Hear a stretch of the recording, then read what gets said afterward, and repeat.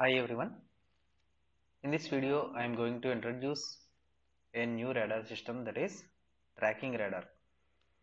So till now we have seen different radar systems like pulse radar, CW radar, FMCW radar, and all these radars are used for MT radar and pulse Doppler radar. All these radars have been used for the detection of a target and its movement, whether the target is a moving target or not. So such type of targets have been identified so far in the different types of radar systems. Now in this tracking radar, as the name clearly tells, that we are going to work on the movement of the target, first point. Another thing is we are going to estimate what is the future position of the target, that means tracking. Okay, so at t equal to 0 seconds, let us consider at t equal to 0 seconds the range of the target is like 100 kilometers. At t equal to like 10 seconds the range of the target is like 120 kilometers. That means the distance of the target is keep on changing as the target is in movement. Our radar system should also rotate in accordance with the movement of the target so that the tracking could be done. Okay, so see here, observe this video, you can understand what a tracking radar will do. This is the radar system. The globe here shows a radar system with protection of radome. The globe is nothing but radome to protect the radar system, inside which we have radar antenna. This yellow color line is the signal that is connected from the radar system onto this target. Okay, so here what is going on? Initially the target is identified at a particular position. Using some techniques we will identify the position of the target. Once the target is identified, our next step is to track the particular target. So in order to track this particular target, the antenna plate must be rotated in the same direction in which the target is moving. Then that type of radar system is known as tracking radar. Okay, so tracking radar is used to tracking radar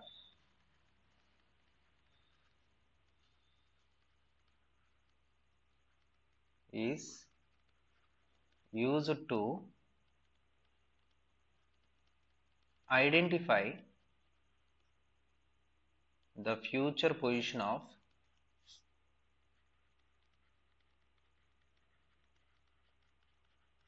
the target. Okay, so what is the purpose of tracking radar? Tracking radar is used to identify the future position of the target. So tracking can be done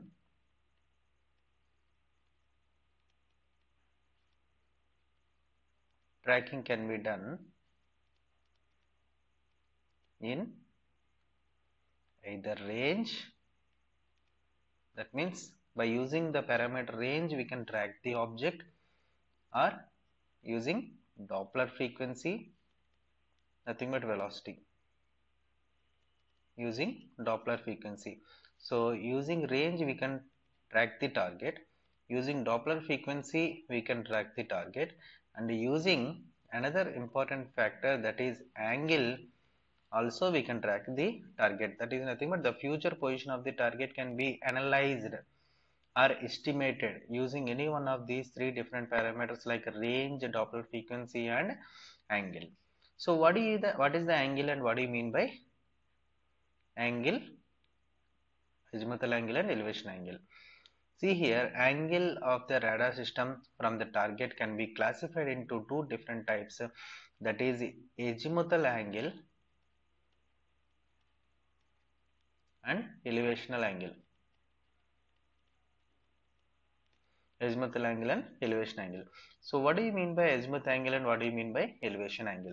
That means actually there are four different factors that are used to identify the future position of the target. One is range, another one is Doppler frequency, another two are azimuthal angle and elevation angle.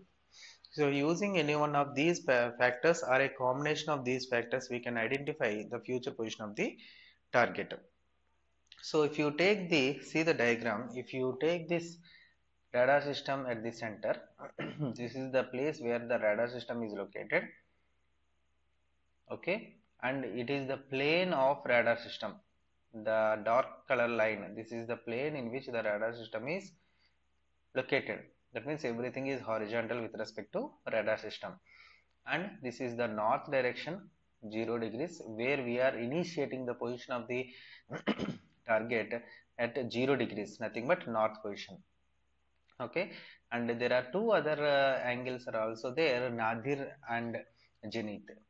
Zenith is nothing but towards in the upward direction, that is 90 degrees from the earth surface, and nadir is in the downward direction. Okay, nadir is not shown here because that is none of the working here. So let us consider a target which is located at this particular position. Okay, let us consider a target is located in this particular location where the yellow color is showing. Now I will explain what is the azimuthal angle and what is the elevation angle. So azimuthal angle is nothing but, see, from 0 degrees, draw a line from this target onto the surface where the radar system is located, onto this surface.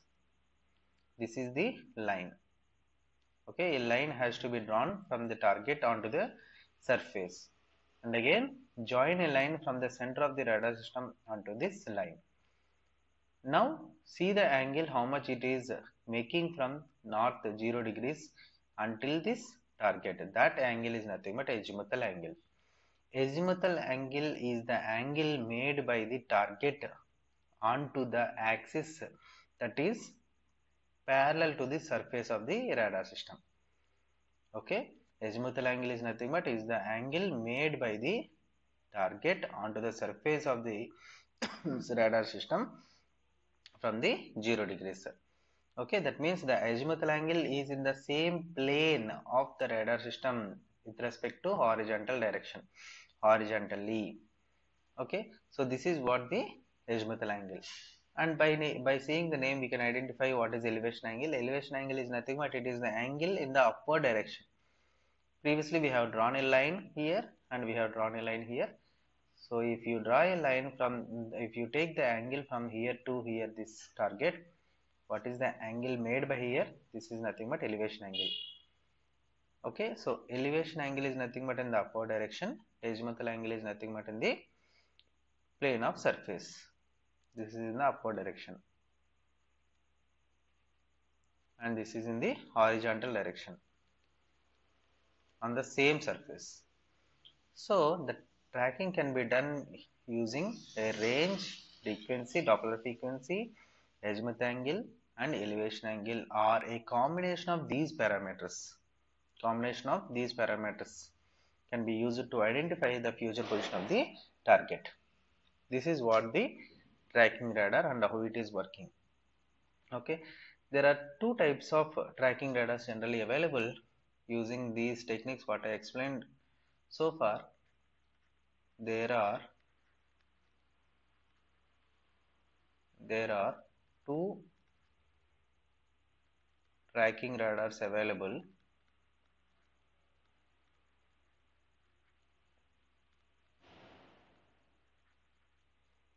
One is continuous tracking radar, and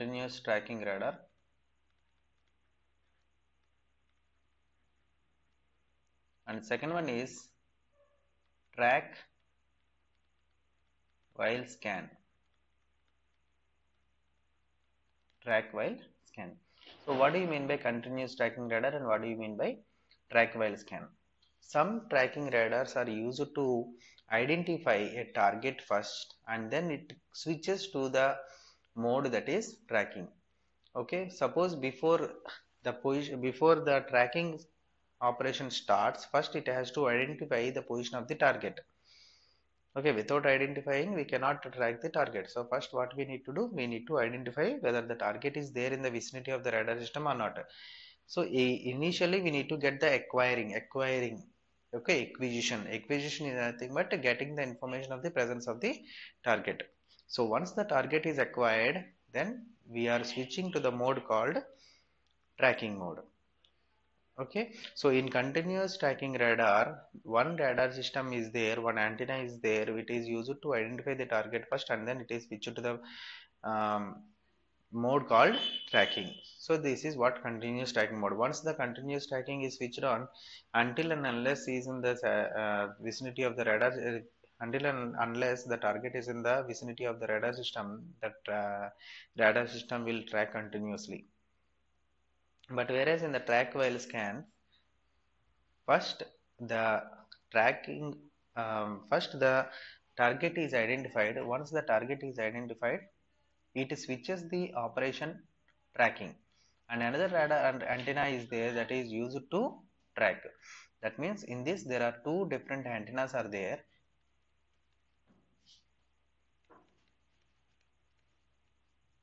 Two antennas are used. One is for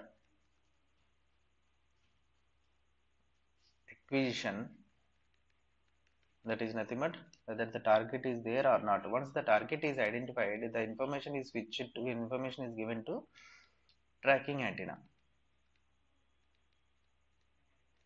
Okay, when this information is given to tracking antenna and this antenna is free, this antenna is used to again acquire the new data, new target information. Okay, this is nothing but continuous radar and tracking radar. Now the continuous tracking radar or a tracking radar is nothing but which is used to track the target, nothing but track the target, which is done by moving the plate of the antenna. So tracking is possible by rotating the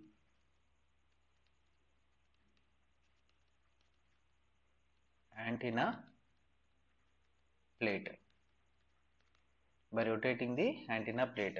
So this can be done, the rotation can be done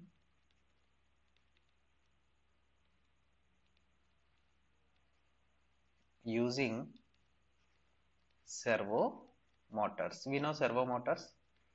So servo motors are used to rotate the plate of the antenna. So what is the input for the servo motor? Definitely there should be some input for the servo motor, then only it is used to rotate the antenna. What could be the input for the servo motor? So input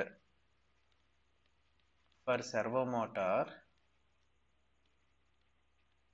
is an error signal, is an error signal. So how to generate the error signal is the matter here. Okay, so once the error signal is there, that error signal we are giving it to the servo motor. Servo motor will rotate so that the tracking is going to be done. So error signal can be generated. I will write here in the next slide. Error signal can be generated using sequential lobing,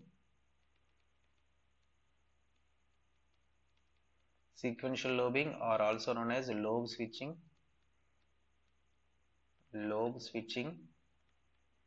or also known as sequential switching.